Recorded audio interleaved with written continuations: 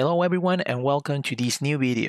Today we're going to be using Protopie to recreate all the micro animations that you see when you open a performer page on Spotify. And don't worry, I know there's a lot going on here, but I promise it is way easier than it looks. Let's get started. As always, I already exported my designs from Figma to Protopie to make the video a little shorter. And now that we are here, the first things that we need to do is to make the scroll effect. And we want the user to be able to scroll the big title or the name of the artist and the container that contains all the songs of the performer. So we come here and select the name and the songs and group these under a container. Now that we have the container, we make it scrollable by clicking on scroll here on the right menu, and it's ready to select as vertical scroll. So now also we need to make sure that we have some content outside of our container that can be scroll. So we can adjust this border toward the line of the navigation bar. We come here in preview and check that we have now the scroll effect with some nice bounce effect too. But also we want the user to be able to scroll by touching this area of the screen. So we need to adjust the container size. Again, we move the top border to the corner of the screen, and then we want to push the content again to the original position. And it was 300. Now we go back to preview and check that the scroll effect is working and the user can touch on any part of the screen. It also has this bounce effect. The main trigger that we're going to use is chain because all the micro animations depend on the position of the scroll. So to capture this scroll value, the first thing that we need to do is to create a variable, and we're going to call it scroll. And we want this variable to be a number. Now that we have the variable, we can create a trigger to take that value and save it on the variable, and that trigger will be detect. We want to detect the scroll position of the container, so we pick container and we look for scroll, and now we want to assign this value to our variable that we just created, and the value that we want to assign is, we click on plus here, we look the container, and then we look for scroll offset, and that will give us the offset of the scroll. Now we can test this variable by clicking on the debug option here and go to preview, and we can see we are capturing the offset of the scroll. Now that we're capturing and saving the offset of the scroll, we can start adding the other animations, and we can start by adding the animations when I scroll down. And here we have two animations. First, we want this image of the performer to enlarge depending on the position of the scroll, and also to make the title vanish depending also on the position of the scroll. And for that, we're going to add a trigger called chain, and these will be linked to the scroll variable. And now we can scale our picture of the performer. We look for the picture here, and now depending on the scroll position, I already took these values, so I know that I will need to go for a scroll from 0 to minus 300, and we want these values to be the initial values of the picture. The initial width is 375 and the initial height is 370. We can measure that just by clicking on the picture here, 375, 370. So we come back to scale, and we want these. You can test different numbers, but I test 700 for both, and it worked very well.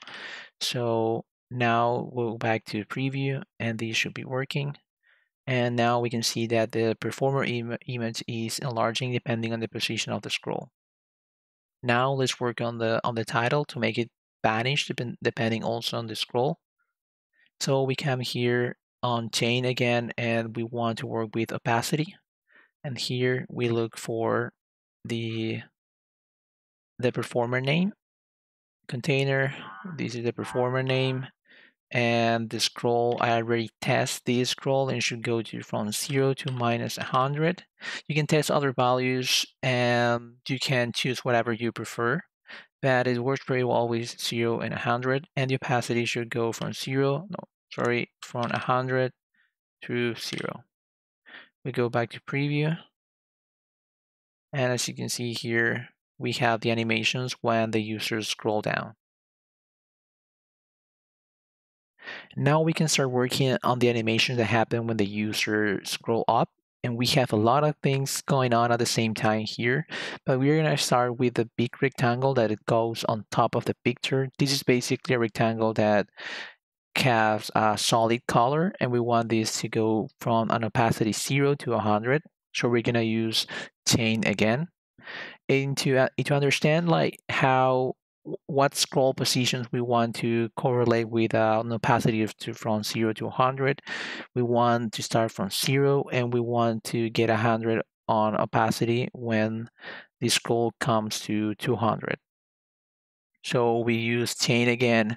We look here for opacity and we're gonna choose the big rectangle that it goes on top of the picture. And as we said, these scroll should go from 0 to 200 and the opacity should go from 0 to 100. We come to preview, and when I start scrolling, we can see that we have one solid color underneath. Now we can work on the opacity of the header, because at a certain scroll level, we want this header to be solid so that all the content that is scrollable goes underneath this header. And again, we come here to preview to see what are these scroll values that we want to change with the opacity. So we want these scroll values to go from 200 to 220. So right before the letters go down the header, we want this header to be solid. So from 200 to 220, we come here again on chain, we look for opacity, and here we select our rectangle that is in our header. And we want the scroll to go from 200 to 220, and we want the opacity, of course, to go from 0 to 100. Now we test these in preview.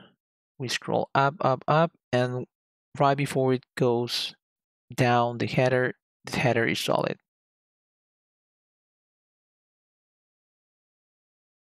Okay, now we can work on the performer name that goes on the header, and here we have the text here, and basically it contains the same text that goes in our big title here.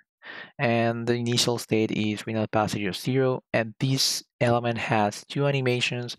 It goes with an opacity of 0 to 100 and also had a short vertical movement that moves these to the same line of our back button here. So we can start with the opacity. The opacity here, we check our performer name, and here we need again the scroll values.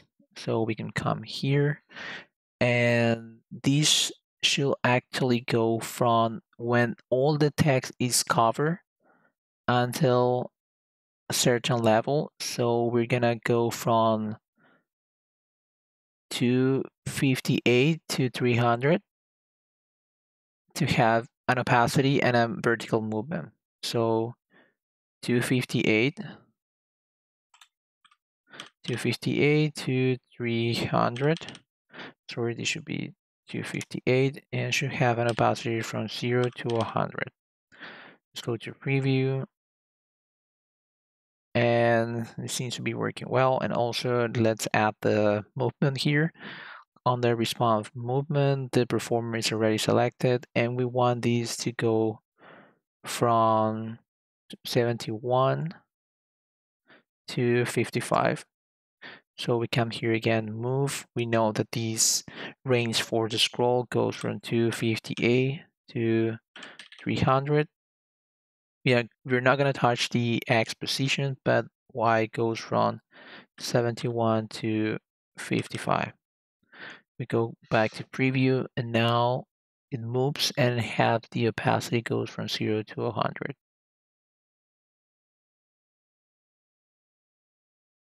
Now we can focus on the back button here. And again, this element has two animations.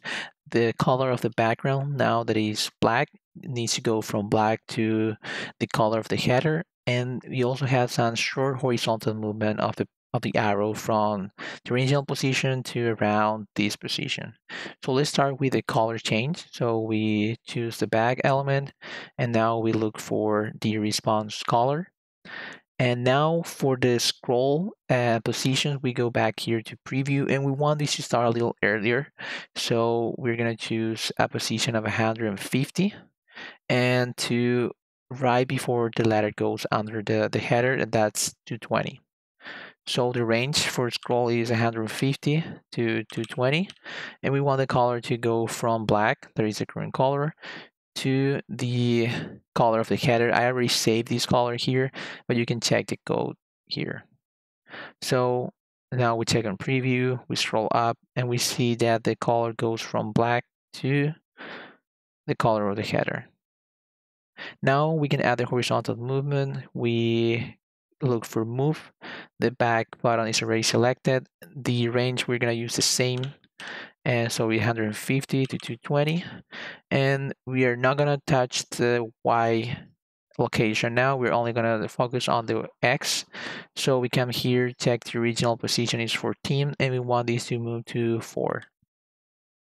So click and move. Here it goes from 14 to 4. Come to preview again, and as we can see, the colors change, and also we have a short horizontal movement that is working very well. Now we have almost all of our animations. If we come here again to preview, we see that we have the animations when they scroll up, when they scroll down. The only thing missing here is our play button, and we're gonna work on that right now. The main issue with this play button is to calculate the scroll positions to use the chain trigger again. And for that, to calculate that, we're gonna need to make this opacity 100. And we also gonna need to move the play element inside the container just temporarily, and we're gonna go to preview here, and we're gonna see the scroll precision that we need. We want this play button to stick on the header once the scroll position is 313. And for the rest of the scroll positions, we want these to go with the container. So we have the extreme, the top extreme to the 313, and we also know that the initial position of the play button when the scroll is 0 is 385. So we come here, we add a response move. We need to move our play element again outside of the container.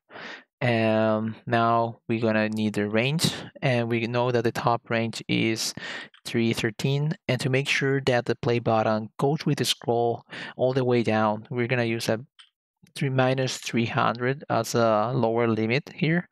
And Y should be, since we know that the initial position when scroll is 0, the initial position of the play button is 385. The same will happen with the top level of 313. So it will be 385 minus 313, and we have 72. And for the lower level of our play button will be minus 300, or 300 for us, plus 385. That is the initial position of the play button. So it will be 685. Now we come back here in preview.